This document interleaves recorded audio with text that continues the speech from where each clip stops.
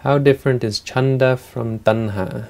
There's Kama Chanda and then there's Kusala Chanda. Obviously Kama Chanda involves craving, but how does Kusala Chanda work? Is it fair to say Chanda is mere inclination? For example, preferring the Dhamma as opposed to gossip. Chanda is like your inclination. Is that what you said? Yes, inclination. The truth is these are just words, and here's a good example of where the Abhidhamma helps, because the Abhidhamma will categorize all of the realities, and in the base of the Abhidhamma, Tanha, neither of these things actually exist. Tanha and Chanda are not in the, as far as I've studied, in the Abhidhamma, except maybe where they're categorized or where they're explained away as one of the realities. The reality is lobha. It's a cetasika. Lobha is unwholesome. So the point is that when you say kusala chanda, you're talking about a mind that doesn't have any lobha, which is a desire. But again, these are just words, and you have to say lobha, and you have to figure out what are the characteristics of lobha.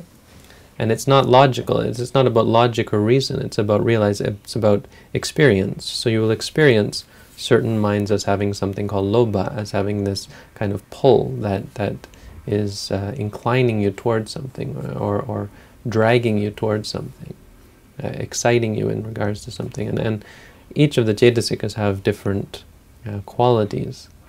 Now Chanda and Tanha are not actual realities. So the best way to answer these sorts of questions is to go to the Abhidhamma and say, look, if you want to talk about these things, you have to give me a specific example of a mind, and then we can say, does that mind have lobha, or does that mind not have lobha?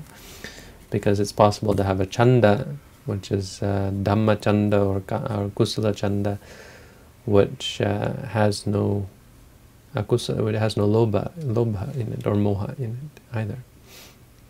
Tanha is always lobha. When we talk about tanha, we're always talking about lobha, as far as I know. But again, it's just a word that means thirst, as far as I understand. So it's semantics. It depends how you use the word. If you said thirst for meditation practice, could potentially be wholesome, depending on which cetasikas are in there, depending on the Abhidhamma. So again, the importance or the usefulness of the Abhidhamma. One usefulness.